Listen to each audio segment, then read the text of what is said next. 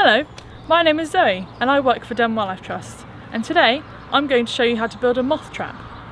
Now you may think moths are the ugly versions of butterflies, but that couldn't be further from the truth. There are day-flying moths like the burnet moth, which are really colourful, and there are night-flying moths like the death's head moth, which are really cool and camouflaged and can actually sort of match their patterns to the background that they're on. How to make a moth trap. You will need a bright sheet, a washing line, pegs and torches.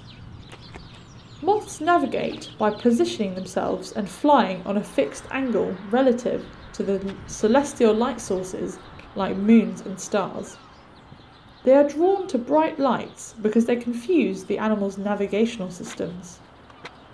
If the position of the moon or stars is not obvious, moths instead use geomagnetic signals, the Earth's magnetic field. Top tips. Choose a warm night with little wind and preferably decent cloud cover. If you are using a traditional moth trap or making a trap, consider the type of light you use. Brighter lights will attract more moths, but they may annoy your neighbours. Don't just rely on your trap. Grab your family and head out with a torch at night to check your windows, walls and plants for moths. Avoid touching moths' wings directly as you can easily damage them. Attract moths to your garden by planting pollinator-friendly plants such as jasmine, honeysuckle, buddleia or fuchsia, as they are all favourites and loved by insects.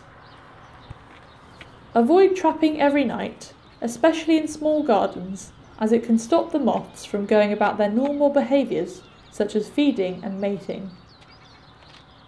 Try to do the moth trapping at night, as the traps left until the day can affect their sensory systems. There are lots of ways you can help moths in your garden. You can build insect hotels and bug mansions. You can think about lighting and make sure that the light you use is only on when you need it and shining downwards, not upwards. You can provide water, which is needed by all animals. You can identify these moths, both daytime and nighttime, using our Wildlife Watch ID sheets. Why not take action for insects and help create a wilder future for all animals? Go to our website to find out more.